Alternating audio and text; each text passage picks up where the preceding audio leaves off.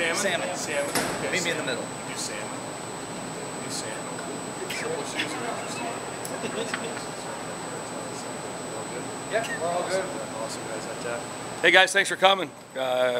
Obviously great to be here.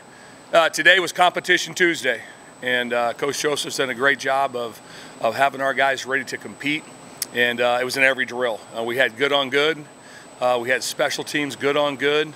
Everything was about competition, getting ourselves better, because we got a really a big man's fight this next Friday night, and so we did a great job with that. Again, just praise the coaches and Coach Joseph for the plan that we had put together to really get these guys in the right spot on this short week. So it's been really good.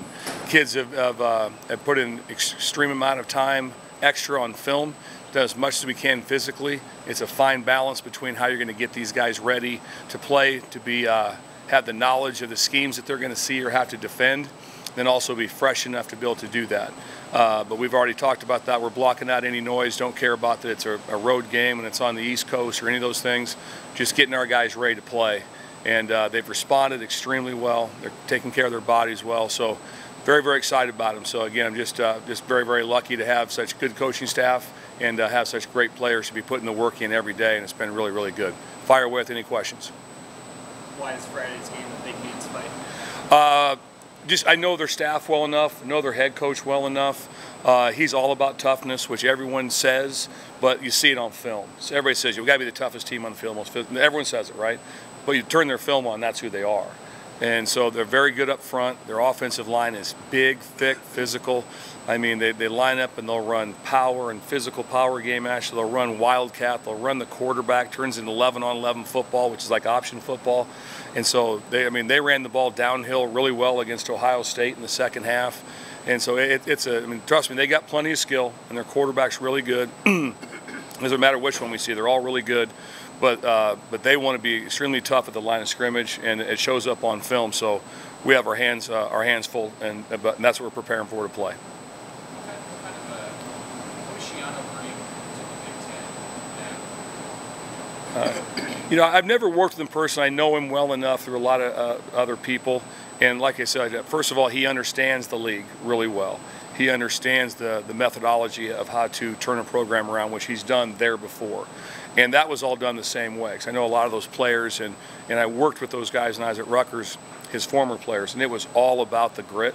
And so that's what he knows about this conference. And he's very impressive as a coach. Their whole staff is very impressive. And like I said, you just know what you're up against when you play them. Stood out Malcolm Hartzell getting his first start. Hey, that's pretty cool, wasn't it? That was awesome to see Malcolm out there. I tell you one thing about Malcolm, the number one thing is nothing's too big for him. There wasn't a moment ever where we thought going into the game like, whew, do we need to kind of do this? Maybe just let him sit for a series, then ease him in. It's like, no, just go ahead and go. And nothing's too big for him. He likes to play football like that. And we talk to these guys, a lot, like about this upcoming game is, what really sucks is Tuesdays in February at 5 a.m. doing mat drills. That's not really why you came to Lincoln, Nebraska. You came to Lincoln, Nebraska playing games here. You play here to go on big-time road games on the road. That's why you came to do. So we're excited to be able to go play for the next one, because that's the whole fun part, are these 12 guaranteeds, and that's what matters. And Malcolm took that in. He just likes football. He loves football like that. He's a guy that had a chance. It wasn't a surprise when the ball popped into his hands and ran back for a touchdown, because he anticipates that stuff. Some guys are just hooked up the right way, and that's who he is. So love the young man, and just so happy he's doing well for him like that. Is he compared to anybody that you've recruited over the years in terms of just being a guy? There's been a lot. He has probably even in stature a little bit smaller. But he's got some Barron Miles in him like that, which is that compliment. Now to say that. That's like this. That's like being compared to, because Barron Miles was the most competitive, probably the most competitive player that I've ever coached in my life, period. And so with the way Barron played, we saw Barron block punts. You saw him cover people. He was undersized in matchups sometimes. It didn't care. So I would compare him to that. But again, that's easy on that for a second, because Barron did it for a long time. What's he do technically, like really well on the field? I know he's got the mindset and everything. The biggest thing he does on the field is that he's a extremely capable and invested tackler like that. Is that he's not, some guys are, I'm a cover corner. he does have to cover people, but he has no problem putting his face in the fan either. And so that's the thing that stands out the most, because you get nervous about anybody on the football team that doesn't want to tackle or can't tackle. That makes you nervous, because in this league, they're going to make the corners tackle. That's just the way it is. They're going to block the tacklers, and they're going to make the corners have to tackle. So the guy will do that. He runs really well down the field. They caught one ball on him kind of down the field. He had great coverage. They kind of dropped it over his head. That happens, so we just go ahead and play. But his ability to be tough enough to tackle is what counts the most. How do you think the adjustments that you guys made, the simplification of schemes, helped the guys on Saturday? Well, the thing that stood out from Saturday the most was our number one goal. We had two goals. Number one thing, get lined up and play fast, because there are so many clips on film of teams not lined up. I mean, there was, you saw against Cincinnati, they had a walk-in touchdown because they weren't lined up.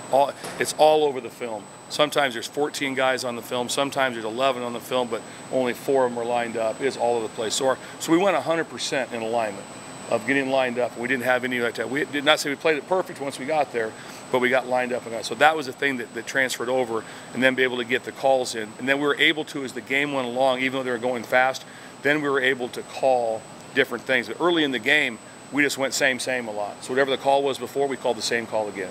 And the kids, that I think gave them a chance to breathe and get lined up instead of always, because the panic would always come if you're ever looking over to get a call and guess what's going on over here. They're lining up. So that was a part to try to get faster on. So you say you were lined up right every time? What's that? You were lined up right Yeah, as far as our cleats were in the ground. Our cleats were in the ground. There might be time like that. I'm sure maybe sometimes simply maybe saw the nickel inside or should have been outside or something like that. But our feet were in the ground. You never went through and just went, oh my God, we're not lined up. Number 2's not covered. 1's uncovered. The tight end, so they got lined up really well in that spot. And then, like I said, there's always maybe some shades or some things that could be better for us, but very happy with that. Let's go 96% simple. That way I don't get myself in a pickle if you find something. Got me. Bill, I think he said he's an entire opposite. Cut it loose. Cut it loose. What did you see out of Ty in this last game Saturday, and what can he be? It was funny. I had a talk with my dad. Is that Matt Millen did the game, so I talked with him a lot day before the game, and then I talked to him a lot on game day. And he talked to me about Ty. He goes, seems like he's very talented. He goes, there's probably more in him. So me and Ty sat down and talked about that exact comment with him. I said, and I go, he's right. I said, there's more in you at that, and he had more in him on Saturday.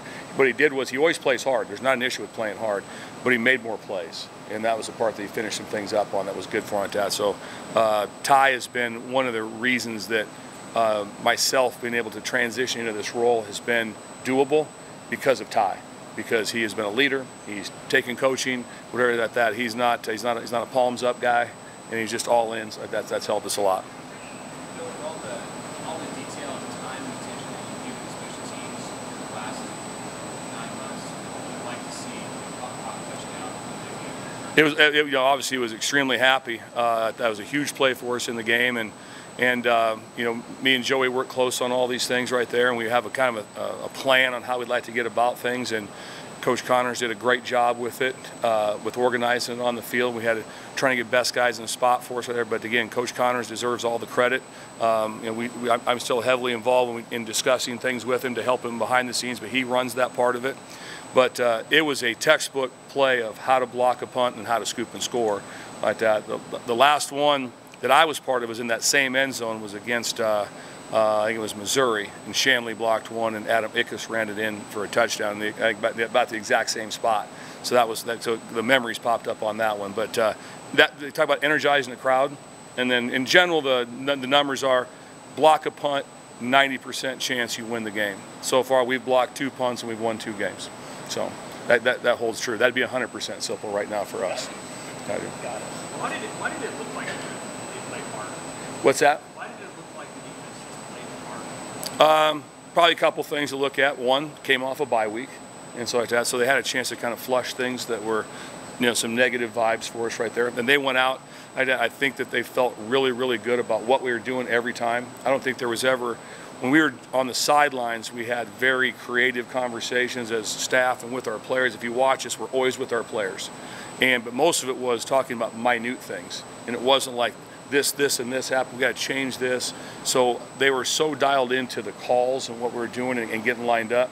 It just kind of puts you at ease, for us right there. And they just wanted to play. And so I think they were just very, very relaxed. And we just need to stay on top of that to be able to keep that going for us right now. And I know they will. They'll play really hard. I feel like the linebackers have Thought they played. You know, I mean, Luke Reimer covered. You know, I love the play he made on the interception, which was a big time play because it was a textbook, no launching, no targeting. Made an extremely great play, unbelievable. But the play he made on the tight end on our sideline, I think it was the first quarter, was probably a more magnificent play of getting up because their tight end was really good. 88 was a dude. If you saw him when you walk by him, like that's what they look like. And so that's a tough matchup. And so the play he made on that. So both those guys, him and Nick, are able to cover well. They get into matchups for us, and that helps us a bunch in the situation. We're very happy with their coverage. I thought the linebackers played very, very well. Coach Rude was outstanding with his preparation, and then also was outstanding with rotation because you saw other guys get in the game also like that. So Luke and Nick did not play the entire game. So Va came in, did a great job for us right there, and Chris did too. Coach, last week the point of emphasis was getting lined up quick against Indiana. Is there a different point of emphasis going against Rutgers? No, in fact, the first thing we said to him was same emphasis, doesn't change. There's never a time it's like, you know what?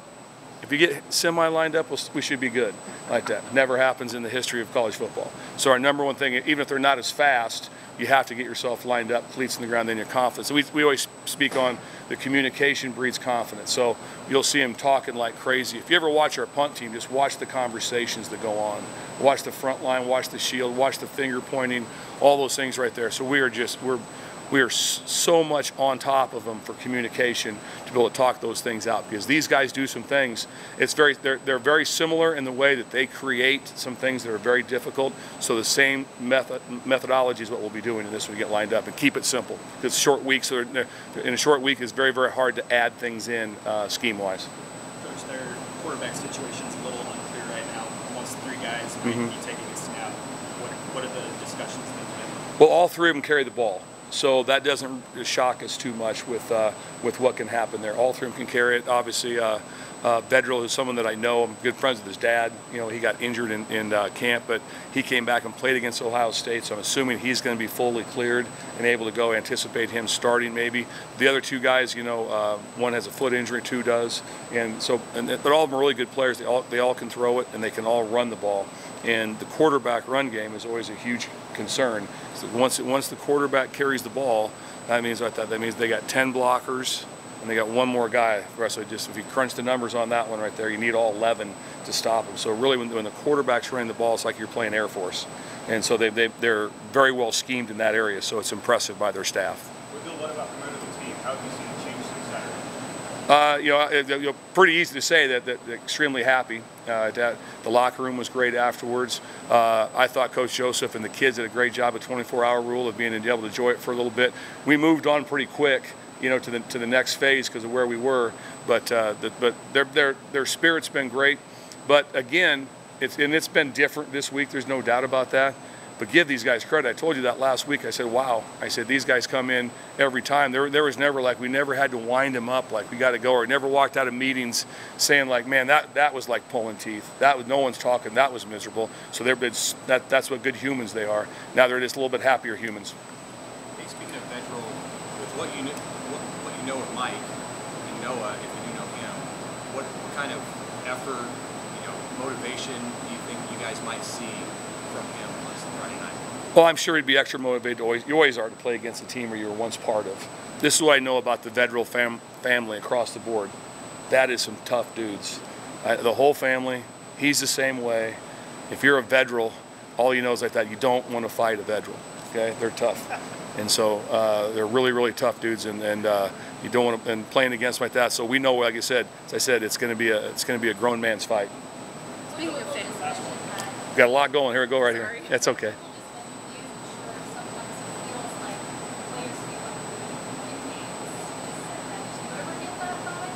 Repeat that question. I didn't quite understand one. Let's say again.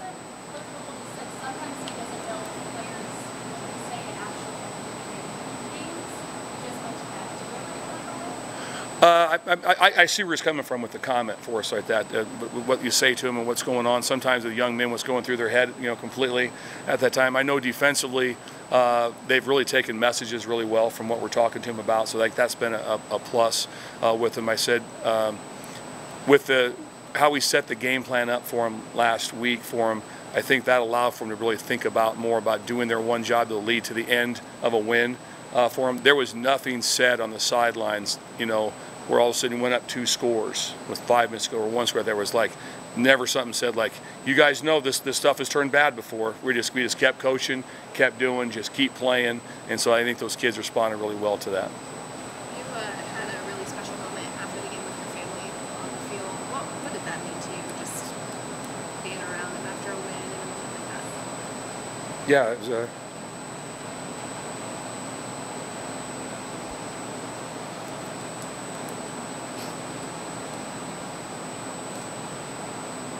it was pretty cool. Okay. Just gonna ask real quick, though. Are you Yeah. gonna be in the box What's that? Are you gonna be in the box on Friday, or did you like being on the field? I'll be on the field.